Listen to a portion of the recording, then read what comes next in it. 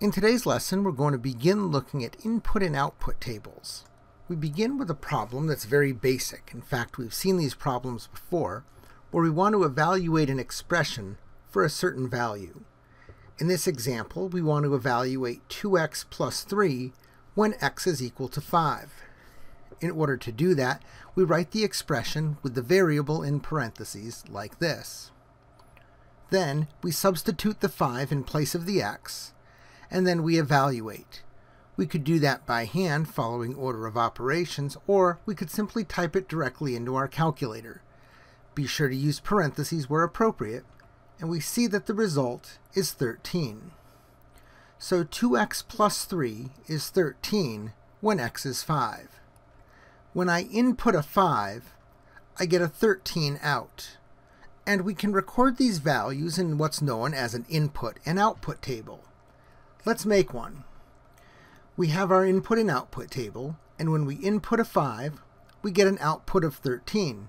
Let's record that in there.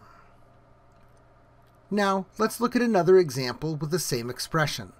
Let's keep 2x plus 3, but this time let's evaluate 2x plus 3 when x is 6. Once again, we write the expression with our x in parentheses, and then we substitute in place of the x the number 6. Again, we type that into our calculator, and we get the result of 15. When I put in a 6, I got out a 15. The input is 6, the output is 15, and we can record that in our table.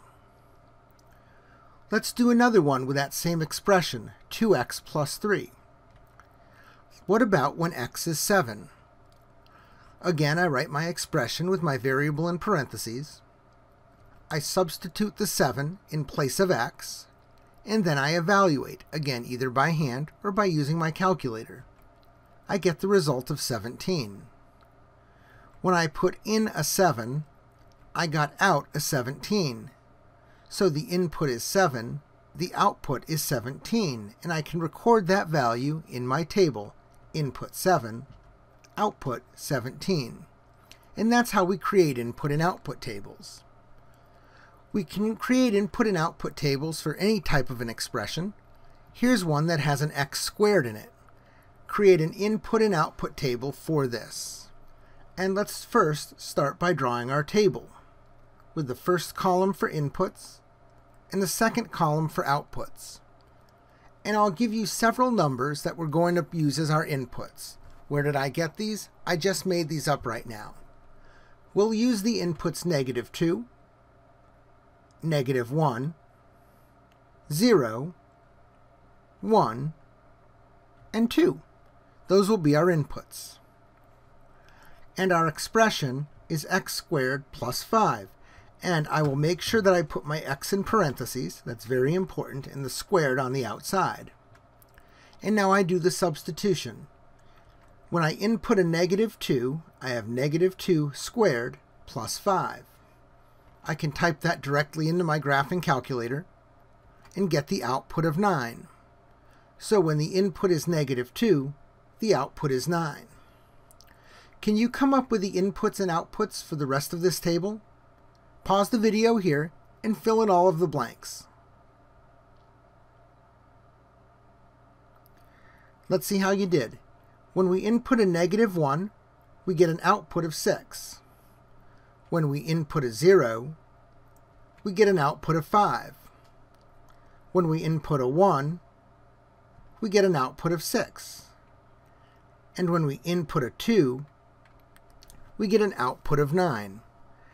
That tells us for the expression x squared plus 5, when we input a -2, the output is 9. When we input -1, the output is 6. When we input 0, the output is 5. When we input 1, the output is 6. And when we input 2, the output is 9. The table keeps our inputs and outputs organized. It actually becomes very useful, as you'll see in the coming days. What about a more challenging example? What if I want to create an input and output table for this expression, x squared plus 2x minus 4? Let's create a table with the left column for the inputs and the right column for the outputs. And I'll give you the numbers that I want you to use for the inputs, and then we can calculate the outputs. Inputs will be -2, -1, 0, 1, 2, 3. And our inputs don't have to be integers, they could be fraction or decimals, so let's do one decimal, 3.5. Our expression is x squared plus 2x minus 4. Put your x's in parentheses, and then begin doing the substitution. When the input is -2, I replace the x's with a -2.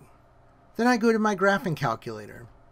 I type that in exactly as it looks, and I hit enter. When the input is -2, the output is -4. Can you fill in the rest of that table? Please pause the video here, fill in the outputs, and then when you're done, come back and let's see how you did. Let's see how you did. When we input a -1, we get an output of -5. When we input a 0, we get an output of -4. When we input a 1, we get an output of -1. When we input a 2, we get an output of 4.